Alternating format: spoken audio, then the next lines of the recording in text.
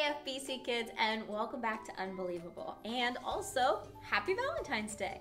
This month we're talking about the unbelievable miracles of Jesus. Now last week we had some fun with unicorns and we played some fun games, but we also learned the most important part of our story, that Jesus healed a man who was sick, and we learned that Jesus and God care about us when we're sick.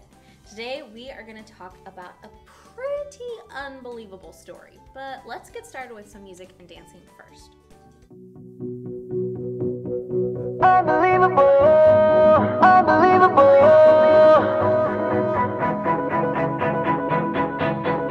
unbelievable, unbelievable. When the sun comes up in the morning light, till the day is done and I close my eyes, you're everything I need, you never leave my side. You're unbelievable, you're unbelievable. Yeah, yeah, you saved my soul when you rescued me. You give me life and you bring me peace. You're the one I lean on, you're the strength I need. You're unbelievable, you're unbelievable. Whoa, you're always with me. Whoa, you're faithful and you're strong. Whoa, your love is amazing. You're unbelievable, you're unbelievable.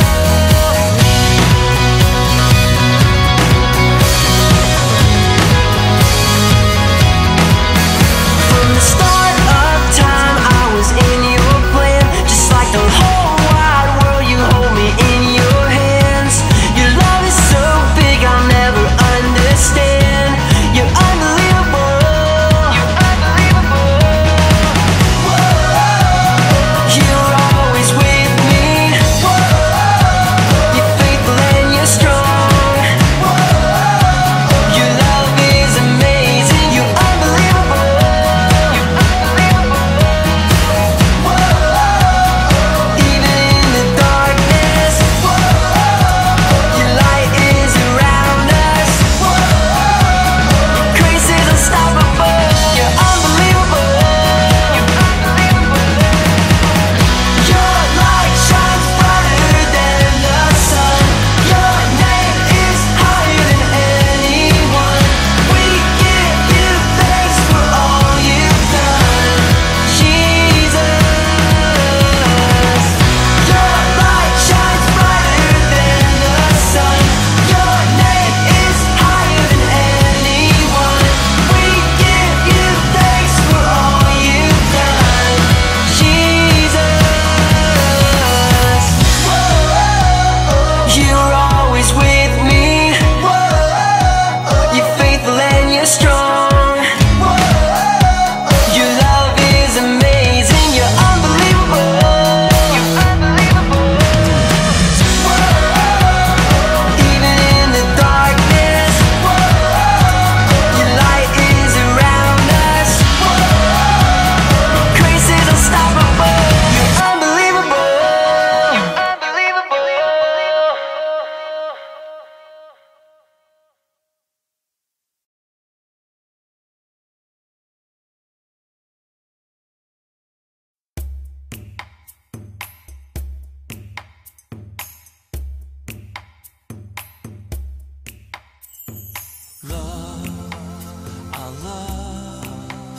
I love you, Lord, forever.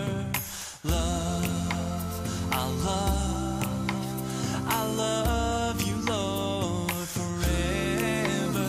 Yeah, I'll do my best, I'll do my best. Oh, I'll do my best for you. Oh, oh, oh. I'll do my best, I'll do my best. Oh, I'll do my best for you.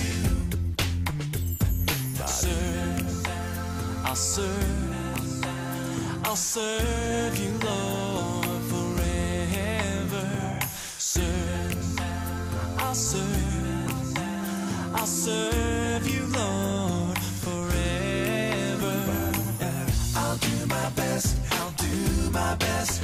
Oh, I'll do my best for you. Oh, oh, oh. I'll do my best, I'll do my best. Oh, I'll do my best.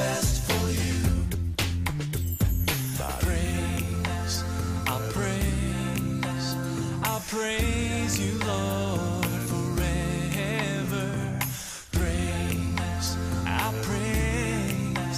I'll praise you, Lord, forever. Yeah, I'll do my best, I'll do my best. Oh, I'll do my best for you. Oh, oh, oh. I'll do my best, I'll do my best. Oh, I'll do my best for you. My best. I'll do my best, I'll do my best. Oh, I'll do my best for you. Oh, oh, oh. I'll do my best, I'll do my best. Oh, I'll do my best for you. I'll love, I'll serve, I'll praise you, Lord, forever. I'll love, I'll serve, I'll praise you, Lord, forever. I'll do my best, I'll do my best. Oh, I'll do my best for you. Oh, oh, oh. I'll do my best, I'll do my best. Oh, I'll do my best for you. Oh, oh, oh. I'll do my best, I'll do my best. Oh, I'll do my best for you. Oh, oh, oh. I'll do my best, I'll do my best. Oh, I'll do my best for you. Okay, do you guys know the game Would You Rather? It's where I tell you two things and you have to pick which one you would rather do. Most of the time, neither option is fun. So I'm going to give you some not fun things. In fact, it's going to be about fears, okay? So, would you rather step on a spider with bare feet or sleep with a worm on your pillow? Oh, I can't even pick. They're so gross, gross, gross. Okay, whew.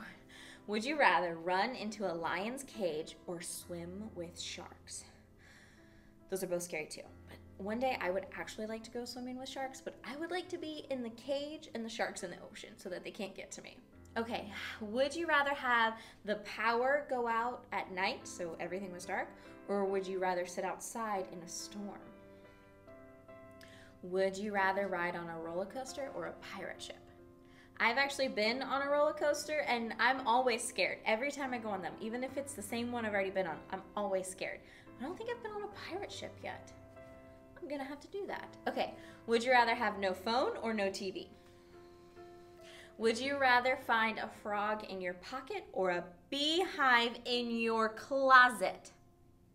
What about, would you rather eat a booger or sneeze out milk? Those are both super gross. Okay, would you rather fight a fire-breathing dragon or be a fire-breathing dragon? Sometimes we're afraid of things that aren't even real, like monsters and fire-breathing dragons. We all have things that scare us. Some things are silly, like Miss Julia doesn't like roller coasters, and some are really real fears. We're going to hear a story today from our Bible about a time when Jesus helped the disciples when they were afraid, and how Jesus reminds us that God is always with us, especially when we're afraid.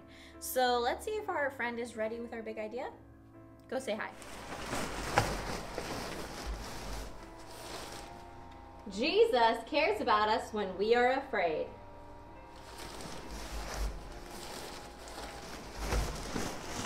You ever been on a boat before?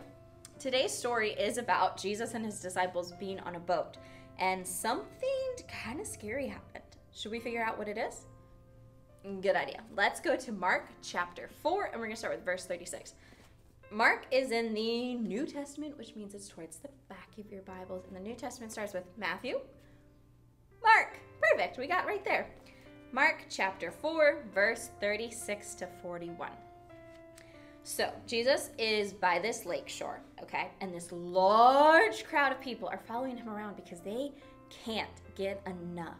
He is teaching them, he is spending time with them, and this is just amazing. So they don't want to leave, right? I'm pretty sure I would be right there with all those people just listening to everything Jesus had to say.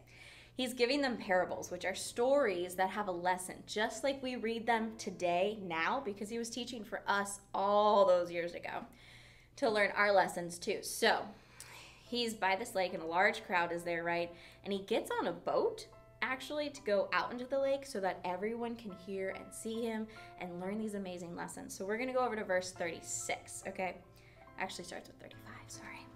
So evening time comes, okay? We're going to start with verse 35. As evening came, Jesus said to his disciples, "Let's cross over to the other side of the lake." So they took Jesus in the boat and they started out, leaving the crowds behind, although some other boats followed.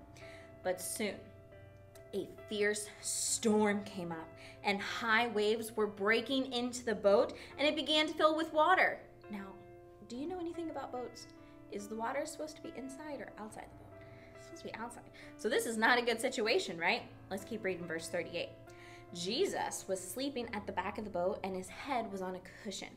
The disciples woke him shouting, "Teacher, don't you care that we're going to drown?"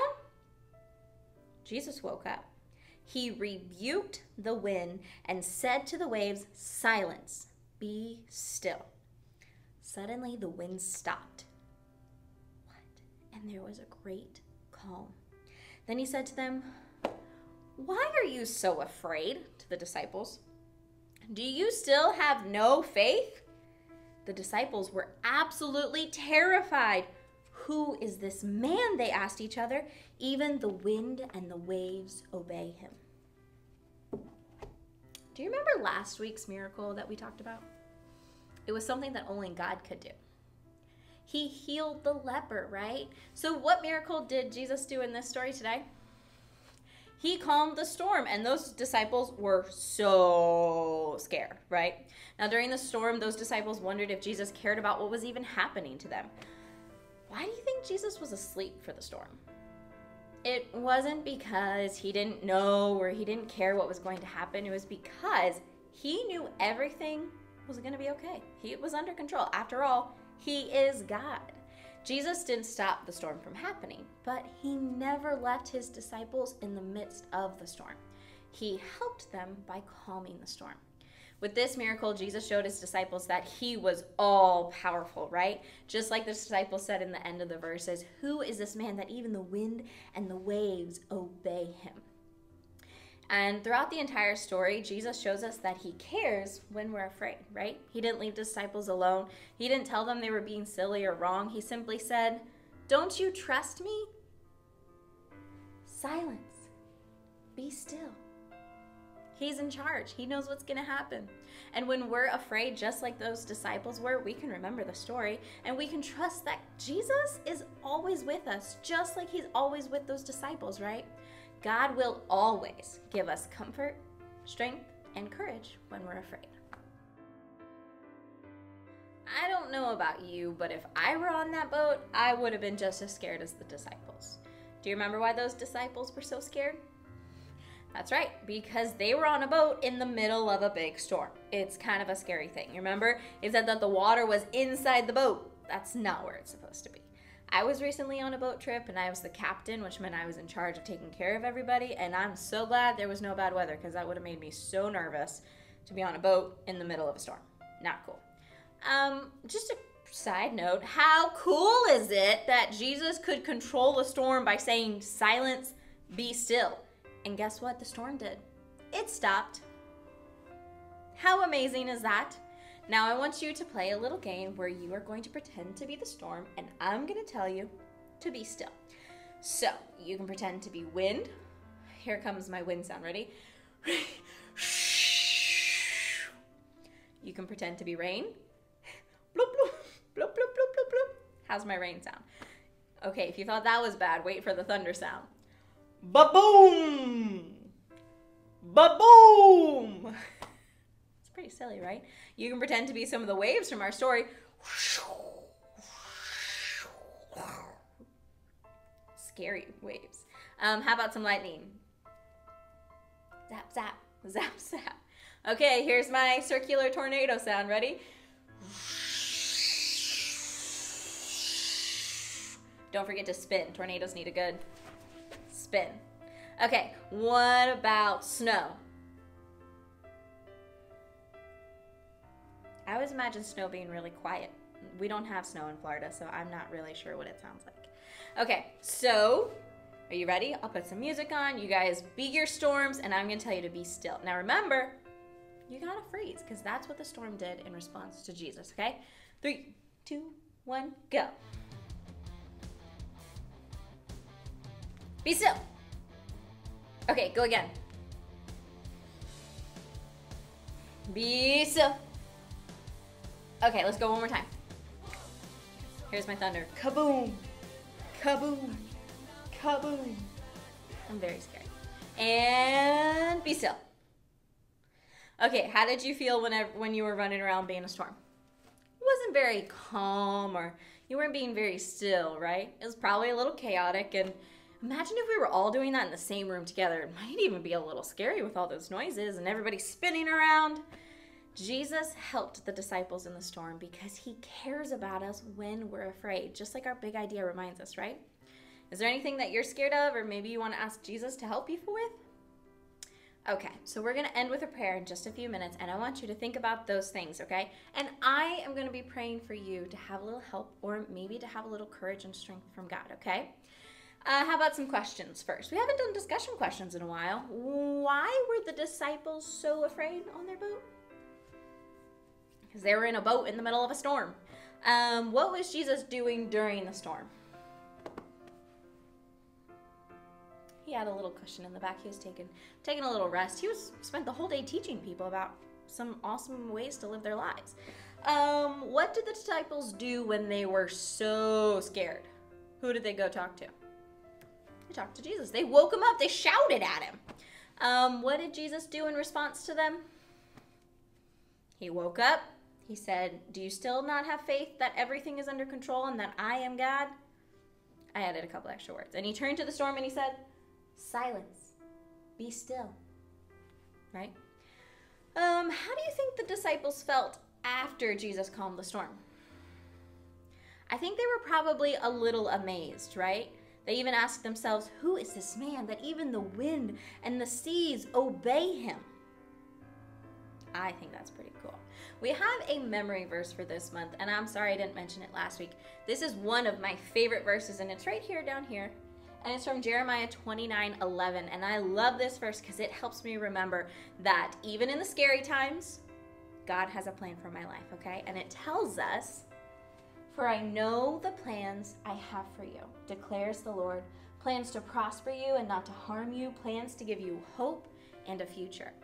Now, this is one of my favorite verses, like I said, because not only does God have a plan for our lives, but this plan is to help us prosper. That's to grow, to flourish, to have great choices in our lives, to have great experiences, to give us hope and a future.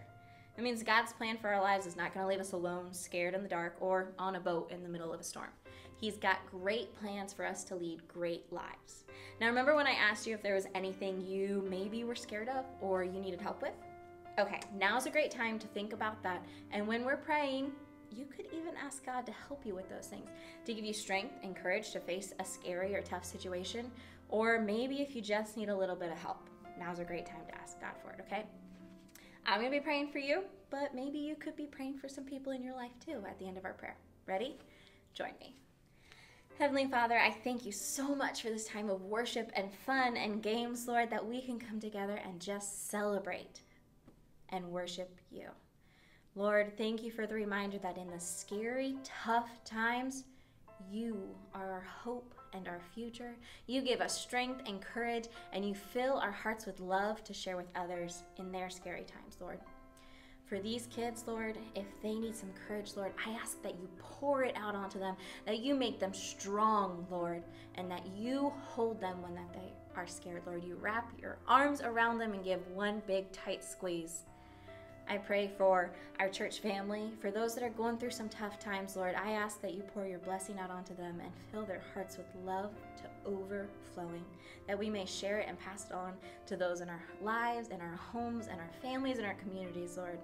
I thank you for these kids and their families, for the time they have set aside to worship. And I ask, Lord, that you be with us as we go into our future with hopes and plans, Lord, to prosper and to flourish and to grow into amazing children of you.